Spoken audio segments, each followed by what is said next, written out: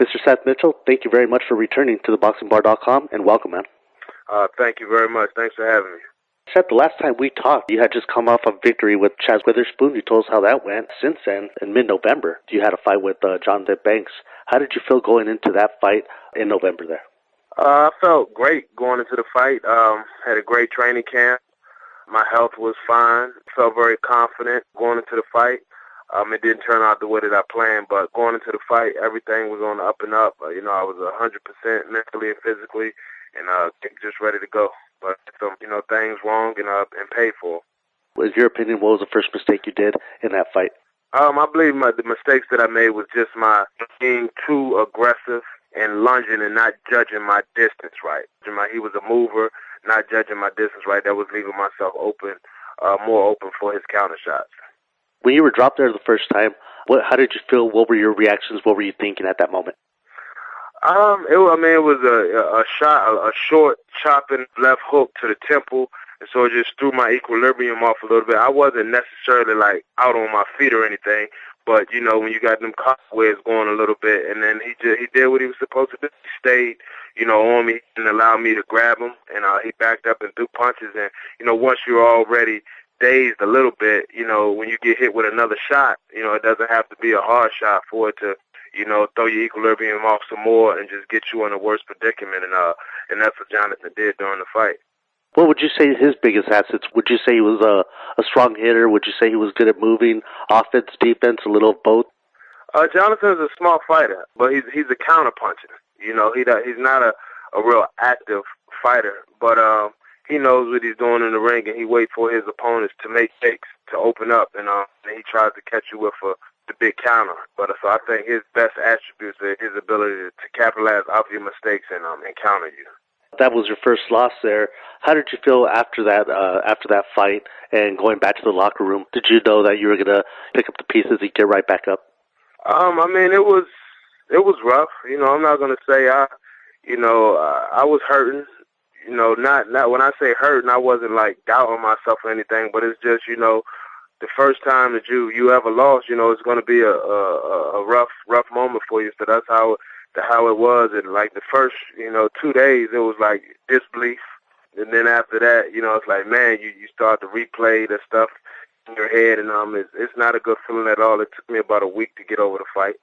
And the reactions of everybody, like, let's say, all the media and stuff, and what you might have read on the papers, did it kind of, motivate you in a positive way because maybe all the bad stuff they were saying?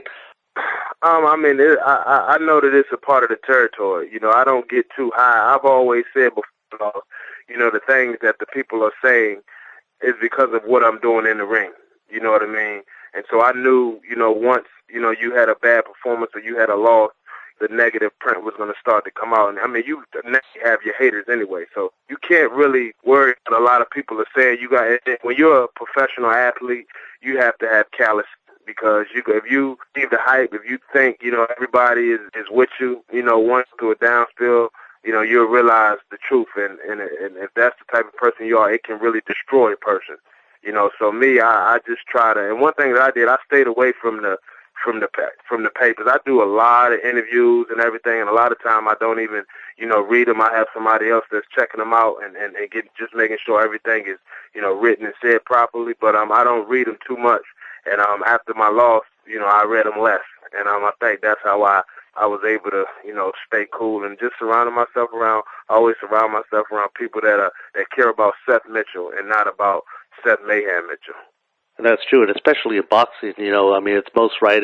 We judge people on how they bounce back. Jonathan Banks, after the fight, he said that his motivation was Emmanuel Seward's death, who he was close to. And do you think that was a big plus for him during that fight? I don't think so. I look at it like this: if I would have destroyed Jonathan Banks in the first round, what would people have said? He shouldn't even have taken the fight. He had too much a heavy heart. He was just flew down to Emmanuel Stewart's funeral. He was doing too much. So I don't look at it like that. I mean, he did what he was supposed to do.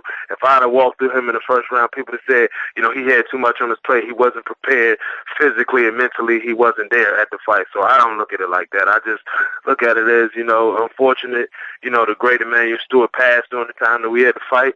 And, you know, he came out there and did what he was supposed to do. That's how I look at it. Very, very true. You know, his thing is that was his motivation. Now, what's your motivation coming into this next fight? I mean, my motivation is just trying to get back on track where I wanna be.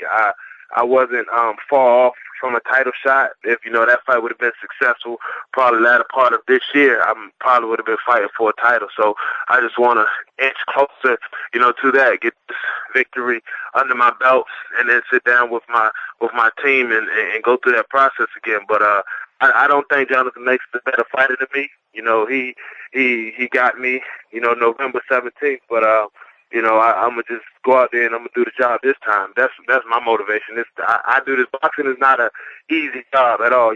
We getting punched in the face, getting punched in the head, training, you know, to make a living, and you know, it's not an easy sport. So I just want to go out there and do what I have to do, because, you know, it's a big fight for my career. It's definitely a big setback fight if I don't come out victorious. So that's my motivation right there. And I hate that question, you know, what's your game plan for your next fight? But let's go around that a little bit and just ask, is there things that you noticed in the first fight that you have to work on to go ahead and apply on the second fight? Absolutely. I mean, without giving up my game plan, obviously, clearly, you always work on being a better defensive fighter, and that's one of the things that my camp and my trainer and I, we definitely, you know, putting extra emphasis on. Not saying that we didn't put emphasis on that in the first fight, but sometimes I guess you gotta, you know, go through some things before that light clicks, and it's definitely clicked. So I'm excited, man. I'm excited about this fight, and I feel that I've gotten a lot better, and I'm excited to show that growth. And the Barclays Center, you know, is a great place to fight. Yesterday, you know, was a host for that fight, that big fight with Zab Judah and Danny Garcia. How excited are you to fight in that particular arena there in Brooklyn, New York? I'm very excited. You know, I haven't been there, and I've seen a couple of fights on TV, and people tell me that the atmosphere is electric in there. So I want to be a part of that electricity and get the people to stand on their feet and, you know, and scream, you know, when I'm in there fighting. So I'm excited for the date to come.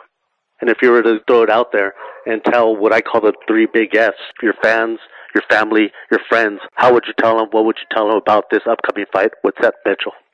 Oh man, it's a must see. I'm growing up in front of your eyes. You know, it's going to be, you know, I'm still going to bring the Seth Mitchell to the table, but it's just going to be a smarter Seth Mitchell.